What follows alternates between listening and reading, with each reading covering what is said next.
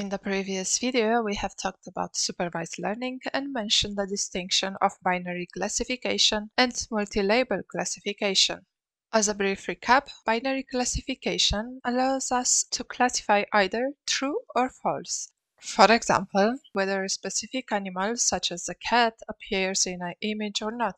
On the other hand, if we have a variety of different animals and we want to classify which animal is present in the picture, we need more than just true or false. This setting of predicting multiple classes or labels is called multi-label classification.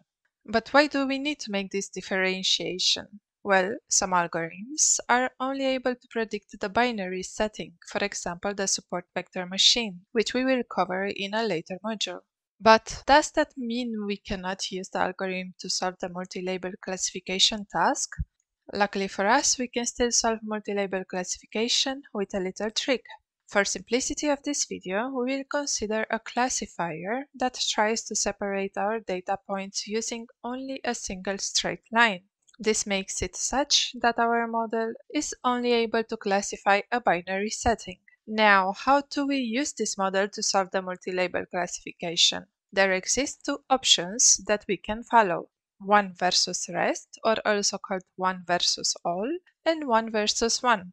Let's start with one versus rest. Let's again consider three classes: dogs, birds, and cats. As we can only classify true or false, we now split the task into multiple subtasks where we try to predict a single class each. For example, we train a model to predict whether our data point is a dog or not. The or not part refers to the rest in one versus rest. But what about the other classes, you might wonder?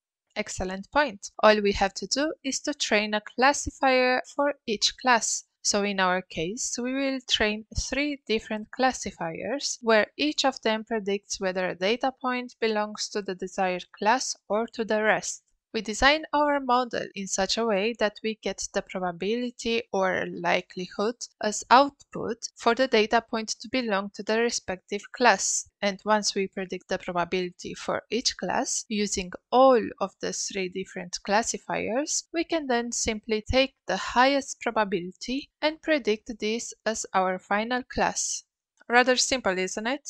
Now, I have mentioned that it comes with a downside, and this might be quite obvious to you already. Instead of having to train just a single classifier, we need to train as many classifiers as we have classes.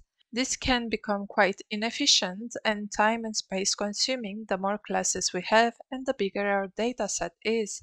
Another method that can be used is the so-called one versus one method.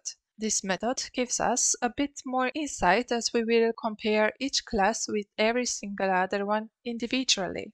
As the name suggests, this is done by comparing all possible pairs of classes. So, in our example, this would be dog versus bird, dogs versus cat, and cat versus bird.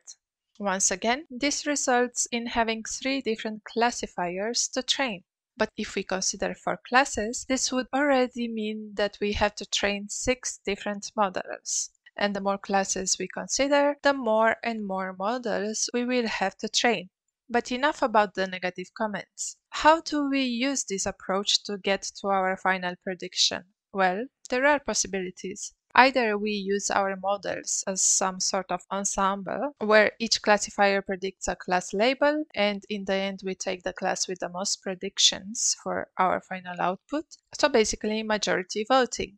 The other possibility is once again to use probabilities for each class prediction. And after getting the output for all different models, we just sum up the probabilities for each respective class and, again, take the class with the highest probability. And that's it. No more magic involved. To sum up, we can take a model that is able to solve the binary classification task and make it work for multi-label classification as well. This can be done either by using the one versus the rest or one versus one approach. While the one versus one approach provides more details, we will also have to train more individual models compared to the one versus rest approach. So once again, both approaches are valid to use, and you will have to decide what fits best for your use case.